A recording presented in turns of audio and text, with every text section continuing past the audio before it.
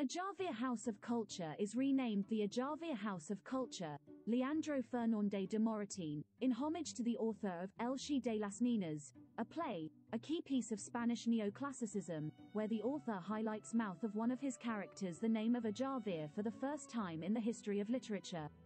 Leandro Fernández de Moratín wrote El She de las Niñas in 1801, but it would not be released until January 24, 1806. El She de las Niñas was not only a resounding success with the public, it was the most widely accepted work of your time. The play was performed for 26 days in a row and attracted more than 37,000 spectators, a figure equivalent to a quarter of the adult population of Madrid. To the success in the tables was added the editorial. All the action takes place in the passage room in an inn in Alcalá de Henares. Leandro Fernández de Moratín was born in Madrid on March 10, 1760, from a noble Asturian family on his father's side, also a poet, playwright and lawyer Nicolás Fernández de Moratín. His mother was Isidora Carbó Conde, with roots in Pastrana, Guadalajara. He grew up in an environment where literary discussions were frequent, since his father Nicolás was a man dedicated to letters and the founder and regular tertullian of the Fonda de San Sebastián. At the age of 4, he fell ill with smallpox, which affected his character, making him shy. He also became a compulsive reader of classical Spanish poetry, Don Quixote, Lazarillo and historical works such as that of Father Juan de Mariana and the Wars of Granada by Diego Hurtado de Mendoza. At first he followed the profession of jeweler of his paternal grandfather. At the age of 19, in 1779, he had already won second prize for poetry in the public competition organized by the Royal Spanish Academy with the heroic romance, La Toma de Granada por los Reyes Católicos. In 1787, and thanks to the friendship of Jovellanos, he undertook a trip to Paris as secretary to the Count of Cabarrus, then in charge of a diplomatic mission that sought to advise Louis XVI on anti-revolutionary measures. The experience was very profitable for the young writer. For example, he met the neoclassical playwright Carlo Goldoni. Under the protection of Floridablanca, he then grants him the mercy of a benefit of 300 ducats on the Archbishopric of Burgos. Moratín is ordained first tonsure by the Bishop of Tagaste, an essential requirement to enjoy the benefit.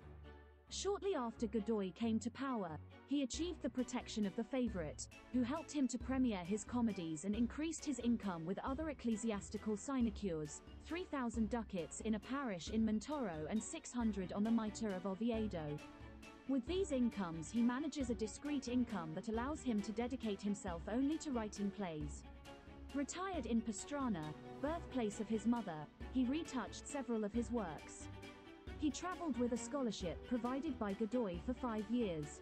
In Europe, France again, England, Belgium, Germany, Switzerland and Italy, returning to Madrid in 1797 to occupy the position of Secretary of Interpretation of Languages, which had been left vacant by the death of one of the Samaniego brothers.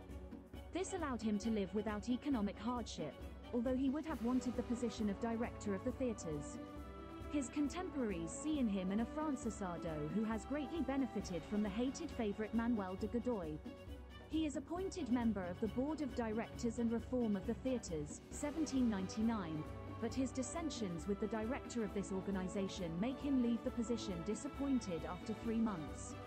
In that same year, his Aragonese friend Francisco de Goya painted the first of the 2 portraits he dedicated to him, to which the poet reciprocated with a grateful silver. In 1803 he premiered El Baron, and in 1804, Le Prude, which were well received.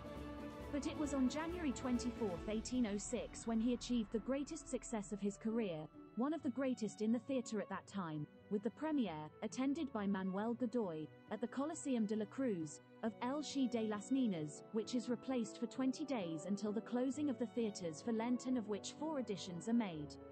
The Oranges Mutiny in 1808 produced the fall of Godoy. He fled to Vitoria and from there he returned as Frenchified, for which his property was confiscated. But José Bonaparte seizes power, and in 1811 he was appointed chief librarian of the Royal Library by the new monarch, who reigned under the name of José I. His contribution was to make a new catalogue of loose files.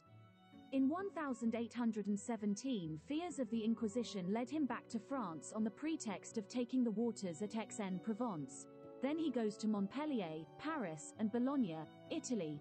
The success of the pronouncement of the liberal Rafael del Rigo in January 1820 restored the Cadiz constitution, and he returned hopefully to Barcelona at the end of 1820, where his friends got him the position of press judge.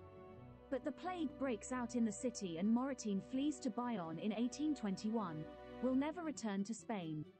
He finally settles in Bordeaux with the family of Manuel Silvela, his faithful friend. There he meets Goya again, who paints a second magnificent portrait of him. His letters from this time reflect more bitterness than nostalgia. In 1825 he suffered a stroke, and again followed the Silvela family to Paris, where he died on June 21, 1828. He left behind a granddaughter of Silvela himself.